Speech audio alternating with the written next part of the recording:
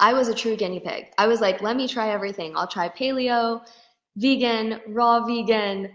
I mean, you name it, I tried it. So there was a component where I was genuinely curious, where I was like, if I'm going to work with clients one-on-one one day, I genuinely want to understand what they're going through when they're on these diets. And also, I had a peak of my own interest where I was like, I'm going to also figure out what I can do with food and how this works or this doesn't work. Welcome to The Healing Cocoon by Urban Ascension. I'm Jacoby Gray, your host and healing advocate, bringing you transformational stories each week to inspire personal change in your life and help you feel more supported as you embark on the healing process itself. Through the study of coaching, kinesiology, holographic kinetics, meditation, Reiki, the chakra system, and many other modalities, I've learned how to release the blocks that were holding me back. Now I'd love to help you do the same. Deactivating your triggers and your traumas means you activate your happiness so you can experience more alignment, connection, clarity, love, fulfillment, synchronicity, and success than you ever thought possible. So from dark nights of the soul to radical breakthroughs and rebirth, this is the Healing Cocoon podcast.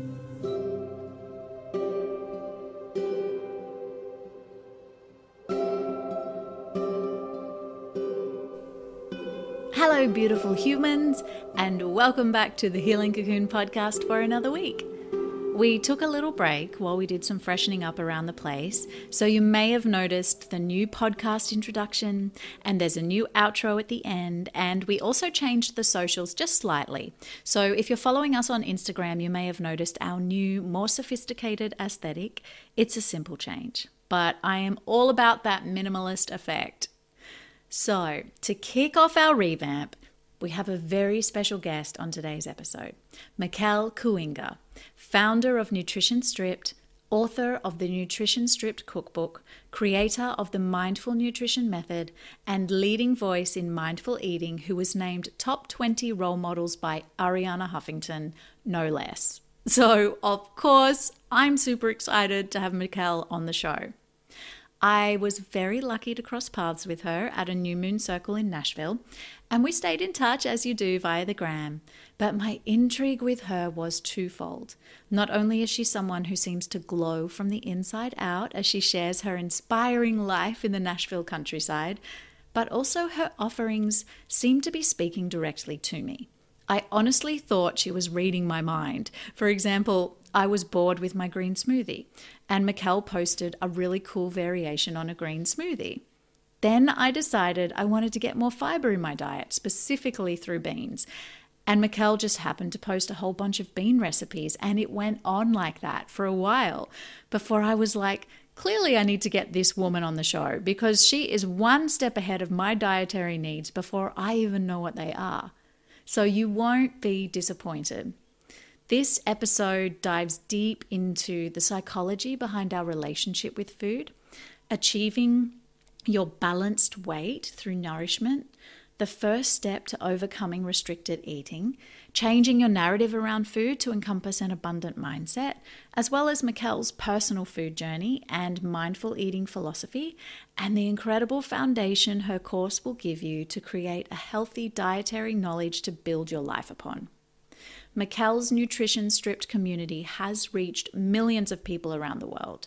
She has an award-nominated social media, is featured in Oprah.com, Women's Health, Today's Dietitian, Bon Appetit, Food Network, Healthline, and many more. Her proprietary Mindful Nutrition Method, which is a transformative online experience with live group coaching, course materials, tools, and a private community for creating balanced eating habits, will help you be free from food and diet obsession, maintain a balanced weight, and cultivate a positive relationship with food and your body. So, I hope you enjoy this episode as much as I enjoyed recording it. It's really a special one. Please share it if you do. And without further ado, McKel Kooienga. So I started Nutrition Stripped, which turns 10 this year, which is mind-boggling. But I started this concept of Nutrition Stripped out of I would say, the start of my own healing journey. I was really interested in nutrition. I was fresh out of college at the time of starting this creative outlet, which the intention truly was just a creative outlet. I really wanted to just share recipes that were nourishing, balanced, simple, fun, and just to get nutrition literally in the door. Food is such a beautiful vehicle for teaching nutrition. So that was the intention behind it. And then also sharing articles and ideas and insights that I had about mindful living, mindfulness, mindful eating, having great connection with food, and having a good relationship with food, a healthy relationship with food, which for me means positivity, even neutrality as well, just having that day-to-day relationship with food be nourishing and not taxing or stressful or overwhelming. Because I came from that side of the spectrum, I used to have a relationship with food where it was what I would describe like all in mentality around food versus an all out. And what that means is where you're hyper fixated on food, you're overthinking it. I, at the time, had some health conditions like some migraines, some gut issues. I just wasn't feeling great. This was in college as a nutrition student. And so I was on this mission to like figure it all out by myself in true guinea pig fashion. But throughout that process, it also was just really taxing on my actual relationship with food. I started to see food as this like means to an end, point A to point B. I didn't really absorb myself in the food experience. Like old McKel was like, what is mindful eating? What does that even mean to have a positive relationship with food? So I came at it trying to figure out some health conditions, but it led me to just feeling really restricted around food, really rigid, like following all these diets, like something's got to be right for me. I got to eat clean. I should eat this. I shouldn't eat that. And if you've ever been there, Jacoby, which I've worked with thousands of women all over the world, all ages, demographics, it is a common thread that like 99% of the people I encounter have had this experience around food. And if you know it, you know it's also not sustainable. What happens is you go on the other side of the spectrum, which is all out, and you feel really disconnected with food, disconnected with your body. Like, how does nutrition even work in my body? What makes me feel really good? So throughout that whole process of me working on my journey with food and my relationship with food, I also was sharing this creative outlet with Nutrition Stripped and sharing my insight, working with clients. And so to kind of fast track from then 10 years later, I'm working with clients all over the world to really support them to have balanced eating habits, have a positive relationship with food. And I do that inside of a few online courses, group programs, one-on-one coaching. And I love so much what I do because it's so powerful. Food is part of our lives. It's not like another potential substance that you can get rid of. It's not like alcohol or drugs. You need food. You need nutrition. And so there are a lot of opportunities in our days to have a supportive relationship with food, or we might get stuck in those like all in, all out sides of the spectrum. So that's it in a nutshell, and we can dive in.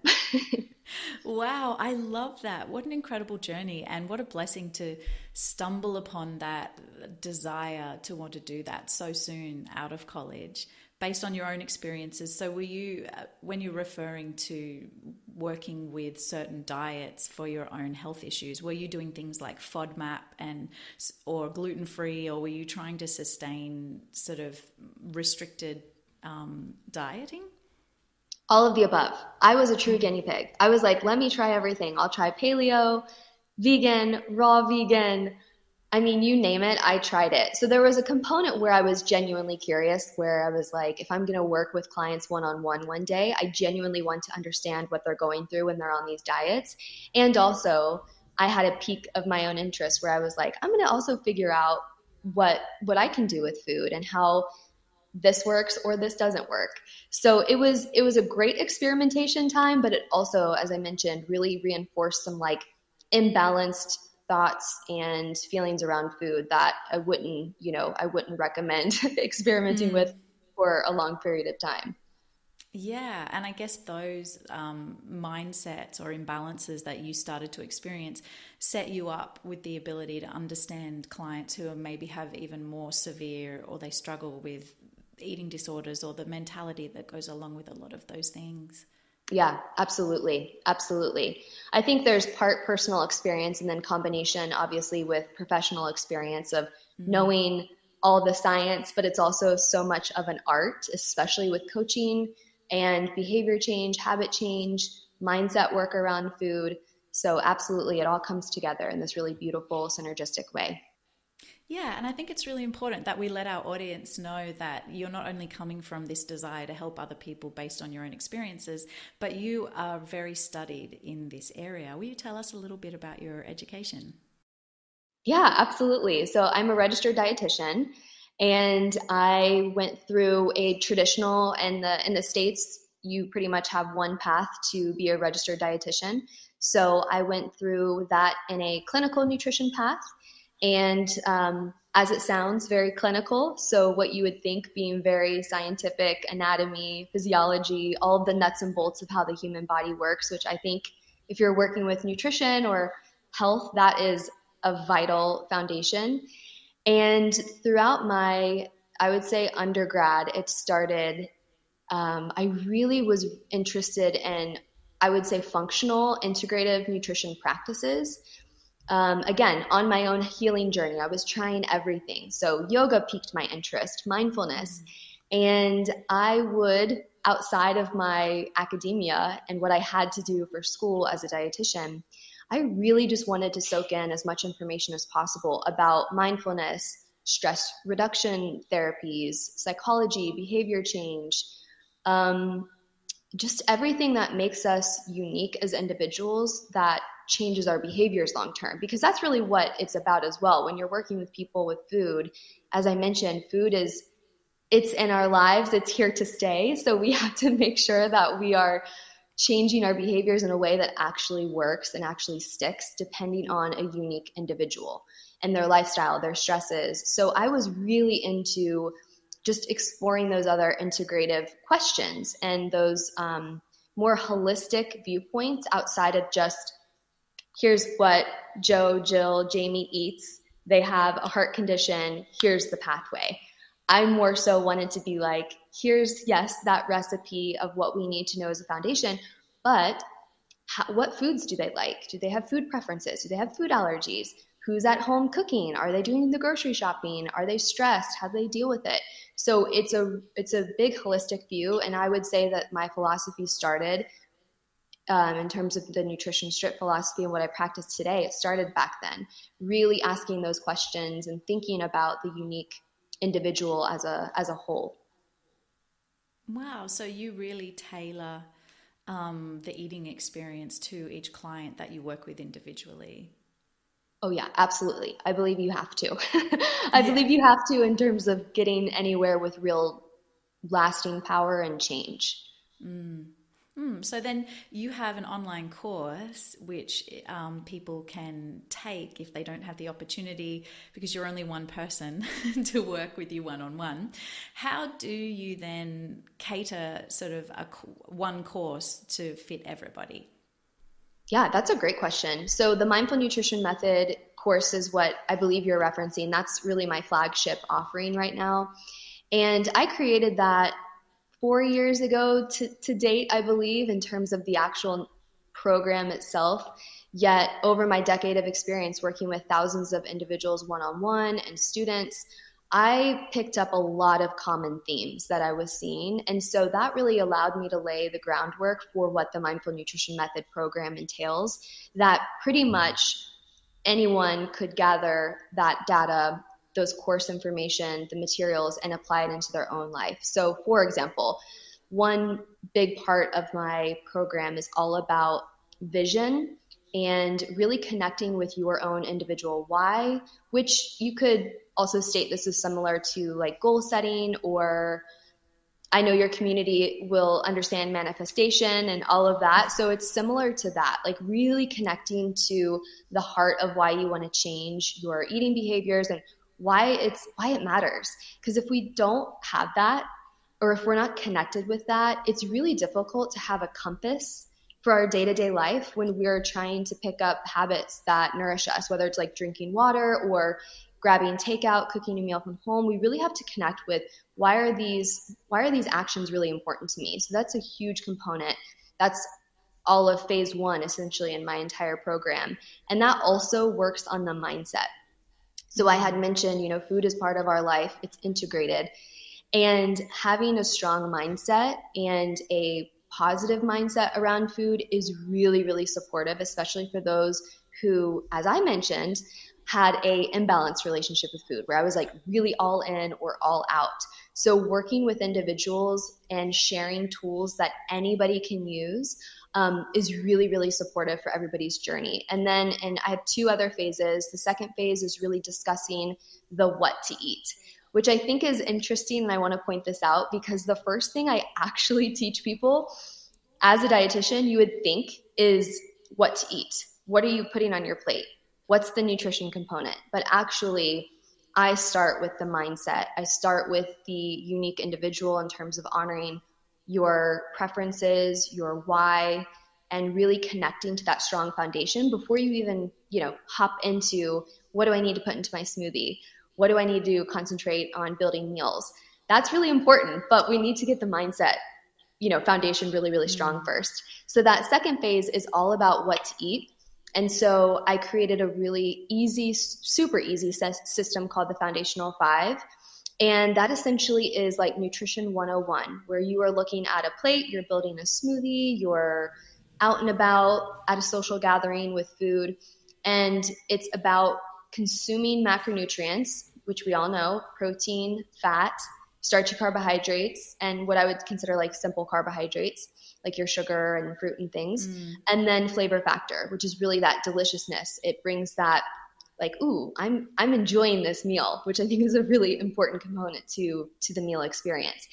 So breaking that down, again, all of these little tiny tools that are included in the course meet people where they are right now and also are, spacious enough for them to add in their own unique spin to it, honor their likes, their dislikes, their unique body. And then in addition to that, we have a private community where I'm literally there, if they have questions, sharing direct feedback and such. But that's such a beautiful program. And it's also really beautiful to see people who have dieted for a year versus people who have been dieting for 3 decades all come together and have a similar goal in mind, which is to be more confident around food, have this positive relationship with food, and just feel like food isn't taking away from their life because they're so in their head about it or overthinking it. And they're coming from wildly different experiences and life stories. And it's just really beautiful to have that safe space where they can just share stories, share experiences. This is what worked for me. This is what didn't. So I think that's just a really unique combination of why it works, trying to help so many people with the same goal when I am just one person here. Yeah, well, it is mindset. And I love that you start there because I know myself, my struggles have mainly been with sugar in the past. And that's something that I've always just been like, okay, I just have to cut it out, completely. And then of course, at some point I fall off the bandwagon, and then there's that experience of, oh, well, I'm off the bandwagon now. I may as well just eat as much as I can today and start again tomorrow, but then maybe I will or maybe I won't. And it's that constant up and down. And so I really love that you're diving into the mindset. And perhaps for me, I know that it was a crutch and I was using sugar as a drug, as a little high to take me out of the things I hadn't dealt with in my own life yet. And there was a depressed element, and I was using sugar to kind of, sort of take me out of that. Now I understand that, but I love that you approach the mindset first and you look at what's going on behind the eating habits as opposed to just going, okay, well, let's look at what you're eating. I'm interrupting this awesome chat to tell you about one of my all-time favorite creations, the chakra meditations. A potent combination of yoga nidra, binaural beats, and the chakra system. These meditations are designed to guide you into a deep state of relaxation where your nervous system can totally decompress and create the space for healing. I took my time crafting these meditation scripts because I wanted to make sure they resonated with every ounce of truth, transformation, and light I could hold. Each individual meditation addresses the specific attributes of each chakra and has a soundscape composed by source vibrations that is attuned to the frequency of each chakra as well. So from the main root aspects of prosperity, grounding, and belonging, all the way up to the bliss, self-reflection, and enlightenment of the crown chakra, each meditation is going to take you on an intricately curated journey to energetic freedom. You can download them via the link in the show notes of this episode or on our website, urbanascension.co. That's C-O, not .com, urbanascension.co under the chakra banner. I can't wait for you to experience their magic. Mm-hmm. Yeah, Jacoby, I also want to honor that because that's such an amazing aspect of your own journey with food that you just expressed, of having that connection of food and emotions, or uncovering a little bit what was the factor behind eating sugar or what have you. And you had mentioned like there were some emotions there. And I think that's just so important to just sit on for a minute because it's really common. I will have so many inquiries, not even just from my Mindful Nutrition Method students and clients, but from the Nutrition Stripped community, friends, family, where there tends to be a lot of shame and guilt when you engage in eating from an emotional place, right? Emotional eating, stress eating, boredom eating. You can label it whatever you want. And it's really important to have some self-compassion when you're in those moments of emotional eating. And it sounds like you did this. And I think this is so amazing because having that awareness, the self-compassion, and just the curiosity to be like, hey, I wonder why I'm gravitating towards sugar, or I wonder why I feel like at the end of the day, I've finished my day and I just want to like binge eat or overeat, which I find is really common. And sometimes when we just give ourselves that hug and self-compassion and curiosity and ask, I wonder why I'm doing this, you might be surprised of what other emotions below the surface are actually the catalyst for engaging in those behaviors. Boredom, anxiety. Well, I feel like I need a quick reward because I worked really hard today and I had stressful engagements at work, or the collective energy is stressing me out, whatever it is. I just think that's such a powerful place of awareness. Just like that's a huge step, is just the awareness. Then you can take actions and work on that later on. But even just having the observation and the awareness of why you're eating foods and where it's coming from can be just so powerful. So I just wanted to call that out because it's just a very common experience for everybody. We're humans. Yeah, we are humans and we are emotional beings and we eat food. It's bound to happen.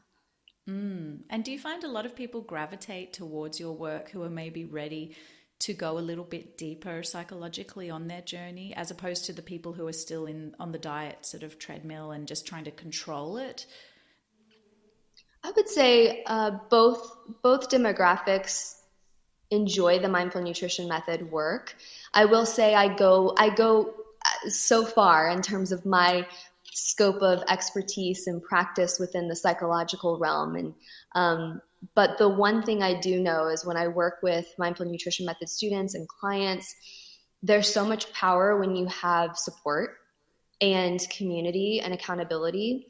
And if you have even just friends, like your literal support and community, like your inner circle, let alone other health practitioners like therapists, psychologists, because as you had mentioned, something with depression and food, it occurs. It's a natural overlap, but to have that support and have other healthcare practitioners really guide you to get out of that is really powerful. So I would say I'm a great guide and insight teacher for the food, the nutrition, the awareness, the mindfulness building, and that connection. And also I love helping other people dive deeper with other healthcare practitioners who can really get them out of that full emotional eating expression. Yeah, so it's very complementary to people who are needing a much deeper journey with food, as well as being a really great tool for people who are just genuinely looking to put more nutrients in their body. And something you said right back at the beginning, which just caught my interest, you said food is a really great way to teach about nutrition. Mm-hmm. And I was like, wait, isn't food nutrition? Like, suddenly that just kind of blew something open in my mind. Can you talk about that theory a little bit more? Yeah, well, as I had mentioned on my journey, I would think about food. I wouldn't think about food, actually. It was just very like, this is the food I need to eat. Or I would have periods of my life where it was really restrictive thinking. So I would deduce the food to calories. This has protein, this has fiber, this has 20 calories, this has 100 calories, right? And this is still common language that I hear people talk about with food. However, in flipping the script on it, if you will, the conversation around food, we can approach, let's say, a banana. Bananas are a great source of fiber. These are going to nourish me with potassium. They're going to give me some quick energy because they're a carbohydrate and they break down in a quick way. That's going to give me that boost, which is that glucose, primary source of energy. So when we think about that component versus this is a carb, I can't have it, this is too high in sugar, name XYZ food rule that you might have around it, it allows there to be a little bit more of an abundant mindset and also just a neutrality. Because with the food rules, or when you're labeling or looking at food as just calories, or I should eat this, I shouldn't eat that, it tends to be in a fixed mindset, meaning it could be really negative or there's like a lot of stress around it, versus the other option, you're thinking about all of the components that food has in it.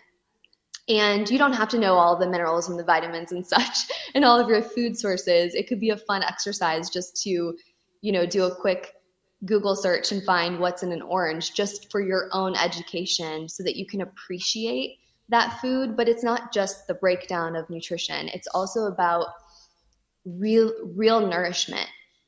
Truly nourishing your physical body, yes, with those nutrients and the fiber and all the beautiful macronutrients, and also with that mindset and that embodiment of like taking care of yourself, and honoring your needs and your likes and your dislikes. So I think, and even like cooking, sharing a meal with others, like food is so much more than just the physical nourishment. It's all these beautiful components that when we start to think about food in a different way, it can be, it's just so much more about that food. It's the whole nourishment piece. And I love the term nourishment. That's something that has been a word that I've been working with in the last few years, like nourishing myself on all levels. And something that I think is a byproduct of nourishment is clear-headedness and clarity and ability to make clearer decisions. But I know that a lot of people are still using food as a way to, say, lose weight and control their weight. But genuine nourishment is going to naturally bring you to your, maybe not your desired weight range, but a healthy weight range for you. Could you speak a little bit about that connection?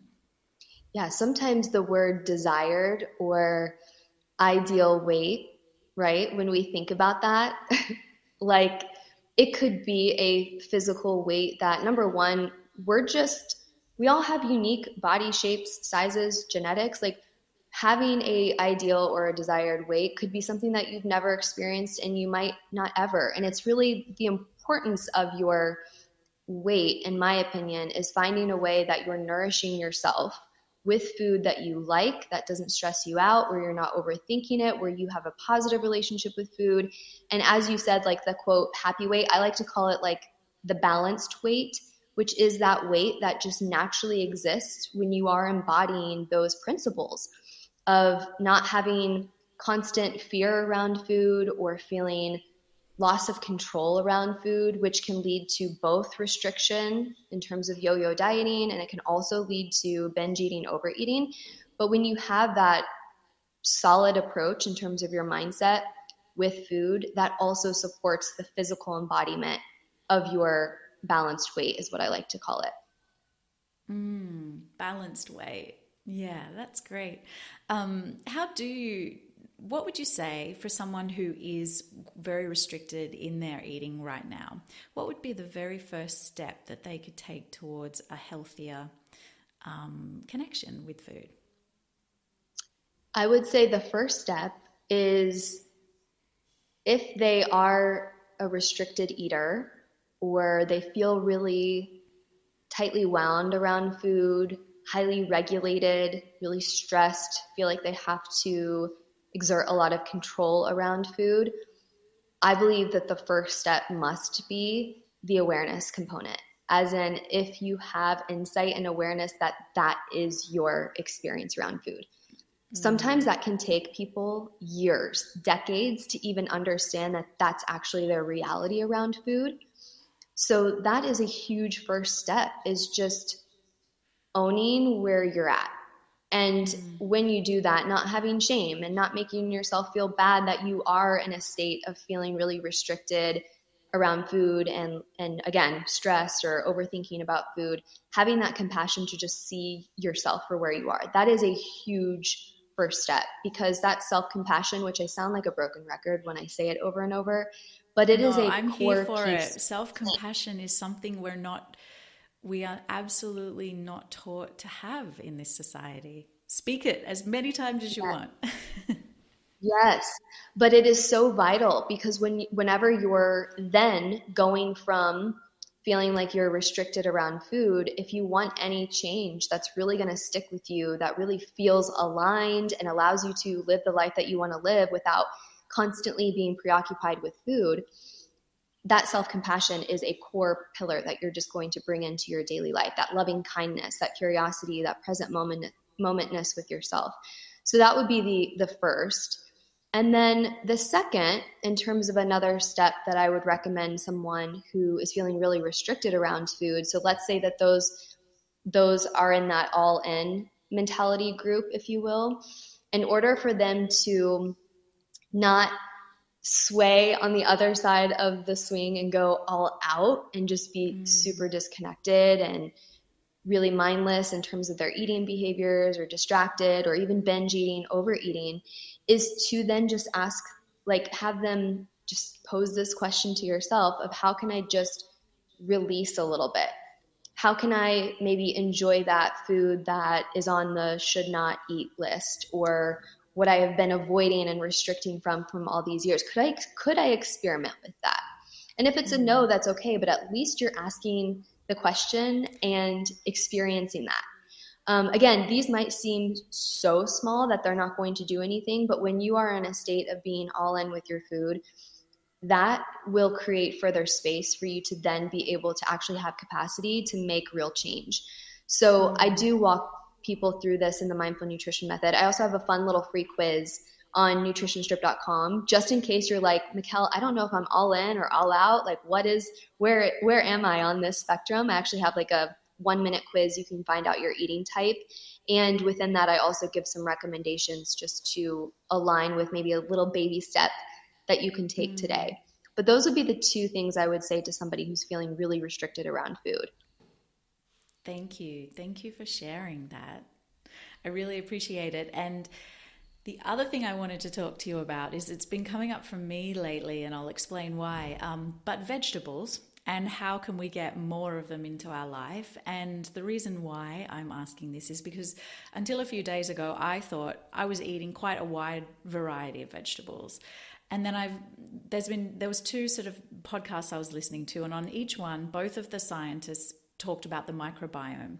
And one of them said, for a healthy microbiome, you need to eat at least 30 different vegetables a week. And that can include seeds and herbs and things like that. And at that point I was like, oh, I eat a range, but I guess now I'm kind of restricted in the range that I eat. I know I like broccolini and a sweet potato and a tomato, and I'll have, I'll go shopping and I'll purchase those specific vegetables. But that sort of made me think, do I need even more vegetables in my life. And then I was listening to another podcast where, again, they were talking about the microbiome, and a great way to get vegetables in your life is through smoothies. And she was working with this ex-physicist who but ended up with a autoimmune disease, who cured it through putting 53 different vegetables into a smoothie every single day. But because he was a physicist, he was monitoring himself, and it was obviously someone who went to the extremes in another way. So my question is, I guess, if you would like to speak on the microbiome or not, that's fine. But this has just made me think, vegetables. I didn't even know there was 53 different kinds of vegetables, let alone how would I eat them every day? Right. So I am not an expert in the microbiome and gut health to that extent. However, I will say, in gathering that, there are a few things. So let's say that is the potential ideal circumstance. Like for optimal health, let's just say that is the ideal. However, we also have to get grounded in what our reality is, with not only like likes and dislikes with literal food preferences, like taste and textures and things that we like. There's also another hurdle with that. For example, having 53 different vegetables and herbs and fruits and such in one smoothie, with just access. How many of us have access to those types of things? So how I would like to make it simple, just from that quick question, is having vegetables at every meal could be a goal that feels realistic, and also making them, like, swap them out week to week. Make it really simple for yourself to where, let's say that you have a salad at lunch and you're trying to eat the rainbow, which could be just another quick, simple guideline for you to follow, and have vegetables, have them be varied, and then maybe swap out the difference of the vegetables that you're using one week to the next week. That could be more practical and realistic. That would be my initial, just from where I'm coming from, having mindful eating and balanced. I knew that was an extreme example, but I think just hearing those two so quickly just made me think about vegetables is the bottom line. No, but it's an amazing question and concept. And again, it's like, in an ideal world, yes, that would be amazing to, like, and I grow my own food, and I probably could, with the wild edible plants and the things that I grow and even purchase from the grocery store, I could probably make out to 53, but I'm just not going to do that as well. For me, it's a food preference thing. It's just in terms of embodiment and what feels good, what tastes good. But again, if that's healing a health condition, that might be another level of, not an extreme, but just like a medical pathway that you could do to address some health condition under supervision. But for the most of us, in terms of focusing on eating more vegetables, you can make it simple. Also, try your best. Number one, genuinely put in effort and try your best. Number two, try to eat the rainbow, which is cliche, but it works. And that just helps you reinforce adding variety, adding different nutrients found within a red cabbage versus a red pepper, and kale and collard greens, what have you. And then switch them out from week to week. And that also just feels more realistic, because we also want it to be sustainable, right? Like, if some of us were going to try that 53 ingredient smoothie, how many weeks could we sustain that? There might be some people who could do that, and that's amazing. But it's also okay if you can't and you want to switch it out and make it a little simple on yourself.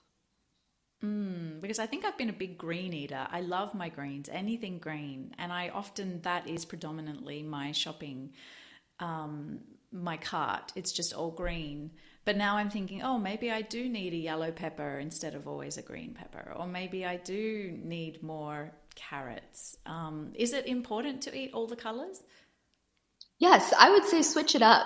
And also, it's just in addition to the nutrient profile, because there are different nutrients found in, let's say, a purple sweet potato and a white potato, or a strawberry versus, again, like if you're focusing on all green vegetables, green fruits, like a green apple, there's going to be different nutrients in different fruits and vegetables. So having those different color profiles could just be an easy guideline for you to follow. Again, when you're visibly looking at your cart saying, okay, this is what I'm going to be consuming this week, and just to switch it up. Also, with, again, habit change and with making this sustainable, when you can switch things out, like different flavors, different textures, it gives you a different food experience. So when you're eating like a delicious salad that's rich in green veggies, like let's say you have butter leaf lettuce, which is really delicate and soft, and then the next week you swap it out for something heartier like kale or something. It gives you a different food experience, which also I believe helps you stick to those eating habits because it makes it a little bit more interesting. You're not getting bored. And also there might be different cooking or prep methods with that. So you're not only adding to your skill set, but you're adding more like excitement with it versus boredom and eating the same thing over and over again. So I think there's a few components there when you look up switching things out based on color nutrition and then also with just habit change nutrition. I love that. Color nutrition. I'm embracing that, and I'm going to be more colorful now when I go to the grocery store. So in terms of your personal journey, where you were at the beginning, you said it's been 10 years now that you've been doing Nutrition Stripped. How do you feel health-wise? Do you feel in full vitality and vibrancy? And has this all been based in your own mindful eating?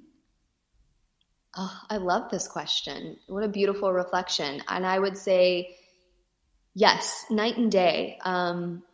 Reflecting on my food experience more than 10 years ago, even thinking about being a dietitian compared to today. Like I said, food was such a preoccupation in my mind. It was just zapping my mental energy, taking so much of my experience away, like not even just from around food, but just even in social engagements and gatherings. And that's just such a night and day situation for me now. I love food. Food is, like I said, nourishment for our physical body. It's so important to eat what our body needs, but it's also very important to eat food that we want and that we enjoy, that we have pleasure in, that we can share a meal with others and just fully have it be an addition to our life and add abundance and add to just our experience of this life versus taking away from it. So that's where I'm at in terms of abundance. And I mean, I love cooking. My husband and I cook every night, most nights. I will say he is a better cook than I am. So I will give him credit for that. Lucky you. But having those beautiful experiences around food, and it's just so fun, and it's a form of love and tradition and culture. It's just a wonderful aspect of our lives when we, again, have that supportive relationship with food where it's really positive and we can look at it as that abundance, adding to nourishment, enjoyment. So that's where I'm at. That's also where, in an ideal world, I would love everybody to be at as well. And I'm sure so many people who have been touched by you are in that place as well, which is really beautiful. And we're going to link everything in the show notes so people can access you and hopefully form a relationship with you, follow you on Instagram and check out your website and even sign up for your course. And it sounds like mindful eating is also going to become, it's going to make you more mindful in your life. And I always find whether you decide to be more mindful through meditation or through eating or any kind of mindful practice, it always impacts every area of your life and your mindset. I absolutely agree with that. Yes, mindfulness is a current that will hit everything in your life, your work, your relationships, how you show up, how you nourish yourself. It is everything. Thank you for supporting the Healing Cocoon podcast. It's your listening ears that make it all possible. What also makes it possible is if you rate, subscribe, and review the show. Reviews in particular are really cool, not only because they help our ratings, but also because I have no way of knowing how the podcast is positively impacting your life. So if you feel like sharing, please do. I would love to hear from you.